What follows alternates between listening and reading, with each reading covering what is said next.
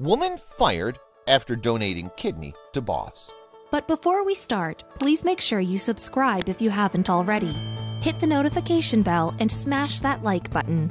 We really appreciate your continuous support. She felt her tears start to ice over in the wind. She just thought of the old saying, "No good deed goes unpunished." She just hoped that would be the case. She felt a pain where her kidney used to be. She also felt an ache in her heart. She didn't understand how things had gone so south.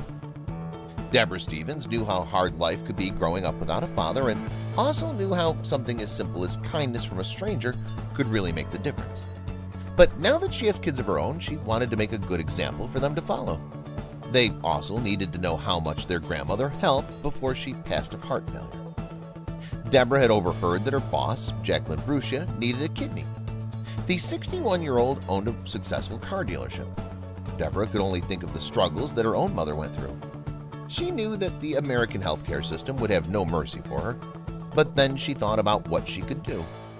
She decided that she'd give up her very own kidney to her boss as long as they matched. She wanted to do something good for someone else. Her boss's face contorted into a smile as tears streamed down her face. It meant that she could have a few more years with her family, which meant it was worth it. But things would go wrong soon after. Her boss would always visit Deborah's cubicle with a bright smile and a pastry of some kind. They would have a nice talk about their families and hardships. Deborah felt that they were peas in a pod. She was just getting to know her when news broke about her illness. Jacqueline said thank you one more time to Deborah before going under the knife. Deborah was prepared by the doctors for what was about to come. She knew it would be a long, difficult recovery.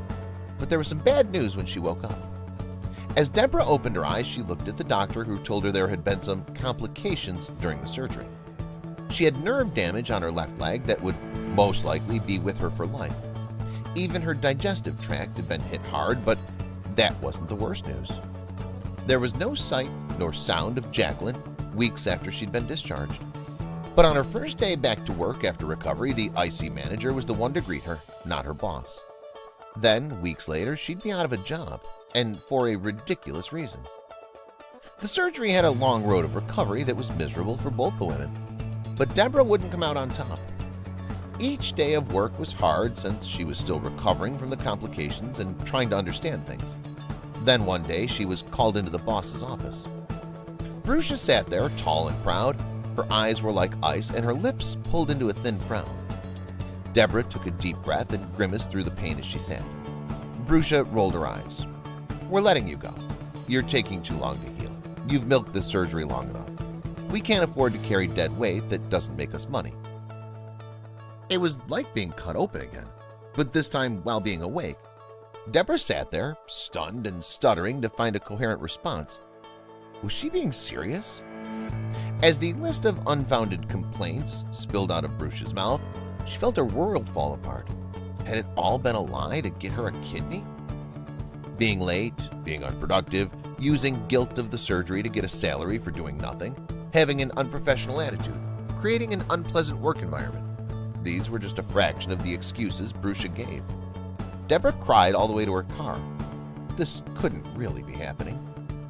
Even as she sat in the lawyer's office and the man sighed in sympathy, all she could feel was the empty space where her organ used to be. She lived by the ideals of kindness and generosity. The life-saving gesture made in the memory of her late mother was now tarnished. There was only one way to fix it.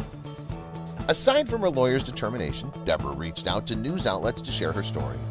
The world responded back with endless support. It helped to soothe the ragged wound she now carried. It was a firm no comment from the side of Brucia, but the lawsuit for pain, suffering, and damages would definitely get her attention. "I stand by my act of kindness," Deborah said. Nothing would take that away. She would continue to teach generosity and love. Her kids would see her as an example of decent human behavior. But now they would also learn about justice and not laying down when people walk all over you.